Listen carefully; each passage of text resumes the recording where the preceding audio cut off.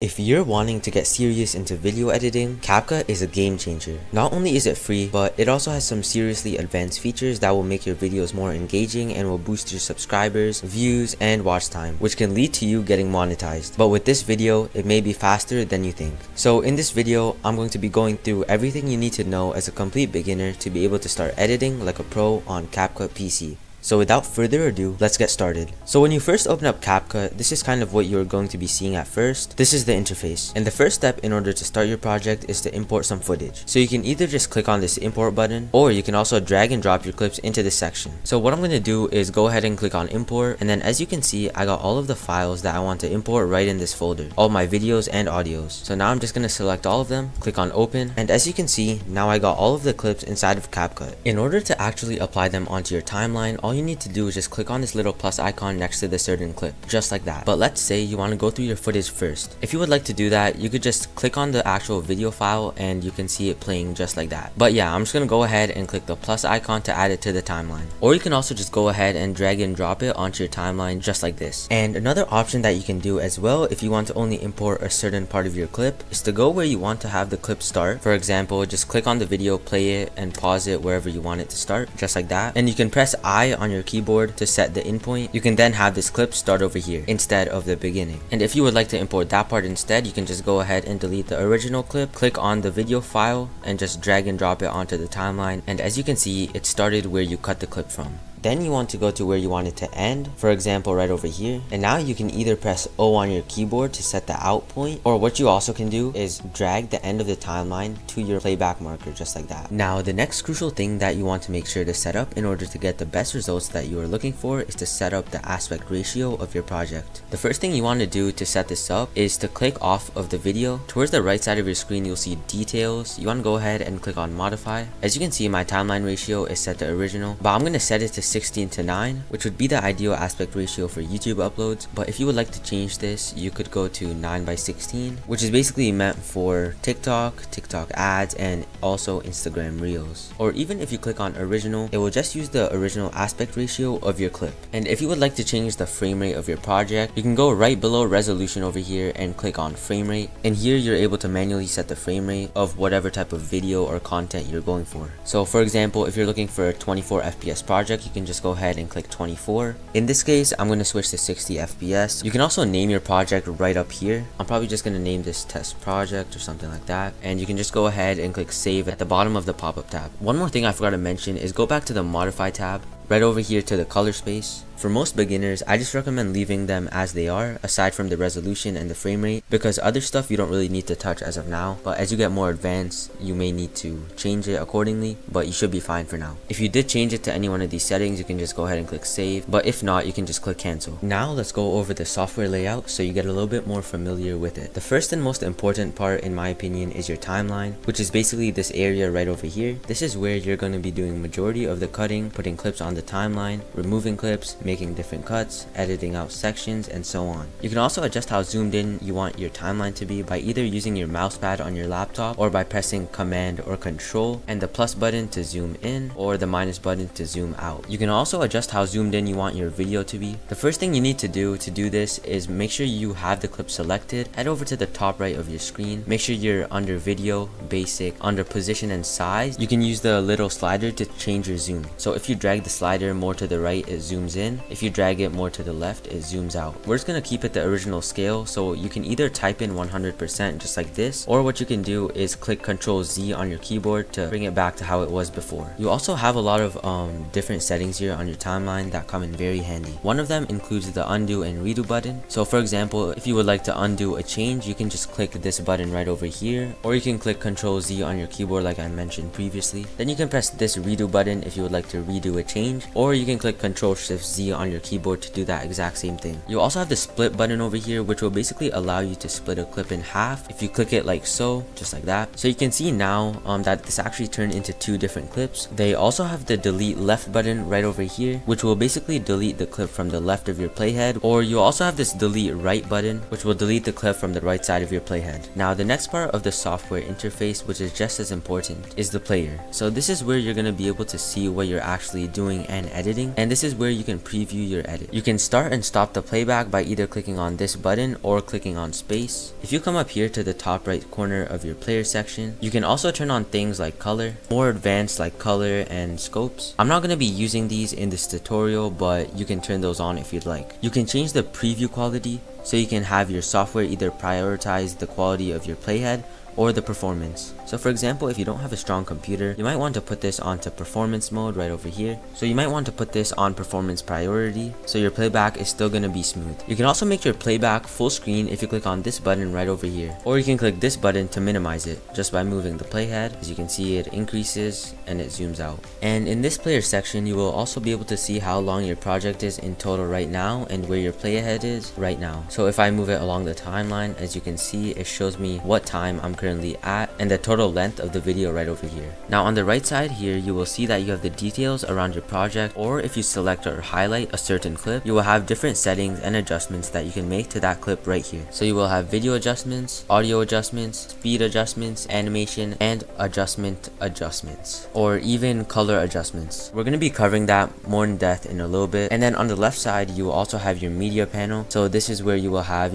all of the clips that you imported. You will have different spaces on your computer and your library, and you also have your audio library right over here to import songs or sound effects to your clip. You also have text right beside audio, so you can choose from a variety of different text templates and text that you want to add to your clip. And then you will also have stickers where you can add different stickers onto your video. You're going to have effects, transitions, and filters to change the colors, for example, of your clips or adjustments as well. But one of the things you will be doing most of the time is actually changing the scale of your videos to make sure that it fits the certain format that you are editing in. So for example, I'll switch to the YouTube aspect ratio, which is 9:16 or 16:9. If you did forget how to do this, just make sure you don't have the clip selected. Head over to the modify, click on modify. Under ratio, make sure you switch to 16:9 and go ahead and click on save. As you can see that on this 16:9 timeline, this clip does fill up my screen fully. If your clip doesn't, one thing you can do is either you can just grab these edges and scale it up so it fits the whole screen just like this, or you can also come here on the right side of the screen to video. Make sure you're under basics, under position and size. You can change the scale over here. As I said before, the more you move to the right, the more it zooms in, and the more you move to the left, the more it zooms out. But since this position is already good, I'm just gonna keep the scale to 100. If you would like to, under uniform scale right beside position, you can change the X and Y axes if you want it to fit some specific way, or you can also just grab your footage, make sure it's selected, and you can just move it sideways just like that, or you can move it down,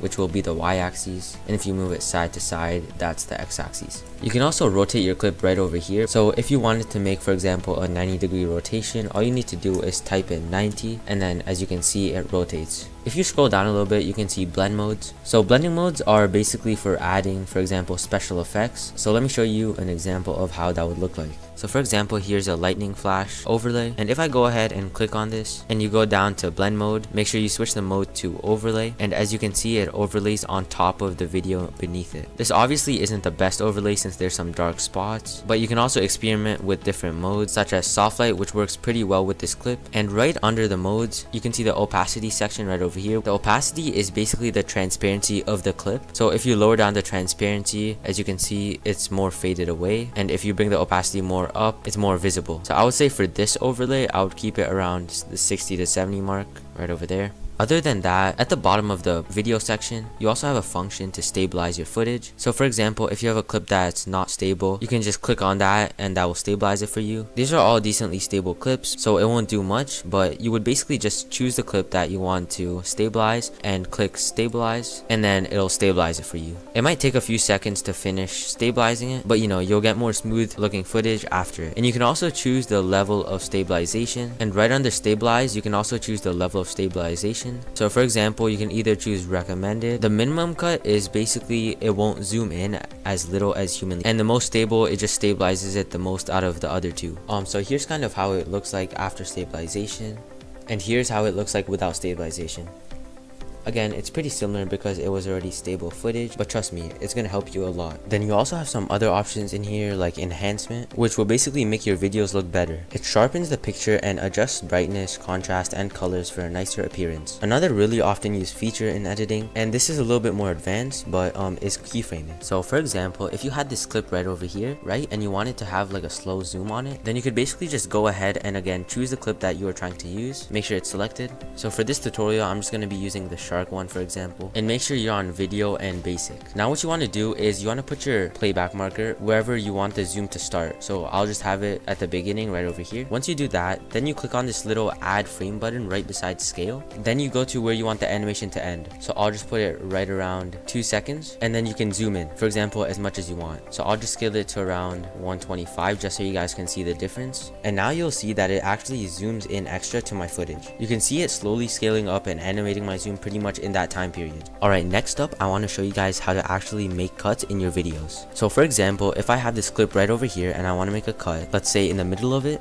so around right over there, then I can just press B on my keyboard to get the blade tool out, as you can see on the screen. And now you can place your playhead or mouse where you want it to make the cut. So I'm just going to clip it right over there. And as you can see now, it made the split in the middle. Now let's say you want to do it another way. Another way to do this is by placing your playhead over the part you want to cut. So I'll leave it at the same part where the previous cut was. And then you want to go ahead and press Ctrl B on your keyboard. As you can see, it cuts it more efficiently. Now what if you still have the blade tool selected and you want to go back to your mouse cursor? So you can just go ahead and press A, and as you can see, that'll remove it and you'll be able to move your clip. Let's say I want to continue from the middle point and delete the rest of the clip. So you're just going to go back to your regular mouse by pressing A on your keyboard. I'm going to select this clip to the right side, and I'm just going to go ahead and press delete. Another thing that you can do is you can trim them. So for example, if you go to the edge of the clip and then you start dragging it in a certain direction, you can see now it's cutting out that part of my clip. Now if you want to change any of your keyboard shortcuts, you can always just come up here to the top where it says shortcut, click on it, and then here pretty much any sort of thing that you could do in the software, you could actually go ahead and set a certain shortcut or modify it by clicking on it, then pressing the button you would like to replace it with. So for example, for the split mode, you can click the X and then you can set it to N or whatever you'd like. And as you can see, the shortcut conflict comes up. This is because this shortcut is already set for another shortcut. You just want to go ahead and click cancel and set it to something that none of these are selected to. Me personally, I would keep it B, but you can do whatever you'd like. After you've done that, you can just go ahead and click on save. Now let's explore adding text to your video. To do this, go to the text menu located at the top left of your screen right beside audio, click on it, and for this walkthrough we're just gonna bring in the default text just to show you guys how this works. So to bring this text into the actual timeline, what you want to do is select it and drag and drop it to the beginning of the clip. From there you can tweak various settings, modify the text properties, choose different fonts, adjust the size, and make other text related changes as needed. You can also customize the style of the text, which is basically if you want it to be bold, underlined, or italics, or you can select all of them. You'll also have the opacity right under blend, which basically, as I said before, is the transparency of the clip, or in this case of the text. So I'm just going to keep it as 100 so it's as bold as possible. You can also change the stroke, which is basically the thickness of the outline of the black border. The more you go to the left, the thinner it gets. The more you go to the right, the thicker it gets. So I'm just going to keep it around here, 29. And you can change the color if you want. You can play around with it. I'll just keep it black for now, but you can choose whatever you'd like that suits your video. Also note that the opacity works similarly for all clips. Adjusting it affects how transparent a clip appears on top of others. The layers function follows a simple rule. The top layer takes priority on the screen. Aside from these adjustments, you can enhance your text by adding effects such as a drop shadow. You can change the opacity, the blurriness, and the distance, as well as the angle of the shadow. You can also add things such as backgrounds to your text. You can change the color of them. You can also round the rectangle, as you can see. Right under background, you can also change the glow. You can increase the intensity to make it stand out more, and you can extend the range to make it a little bit more visible, I guess. But I want to keep it subtle, so I'm just going to make it nice and low. I'm going to change the color to white. While there are numerous templates available, it's recommended to pick those that suit your style. You can also download templates, modify them, and also add them to your timeline. Animating text is another exciting feature about this app. All you need to do is, beside basic, there's templates. Beside templates, there's animations. You want to go ahead and click on animations. Under the animation section, choose in and out animations. Give your text dynamic entrance entrances as well as exits. You can experiment with different ins and outs, but you want to find the one that fits your video and the style of the video you're editing. For a quicker start, explore text templates right beside animations as I said previously. As you can see, the previews are shown on the screen. If you would like to download them, all you need to do is click this download button in the bottom right of the icon, and then you can customize them to your liking. Doing this can significantly speed up your workflow. Don't hesitate to use these templates as a foundation, renaming them and adjusting details like font, size, and animation to suit your preferences. We're not done just yet. Go watch part 2 of CapCut for beginners, where I will get into more detail for elements such as music, color grading, transitions, effects, captions, and much more. I'll see you guys there.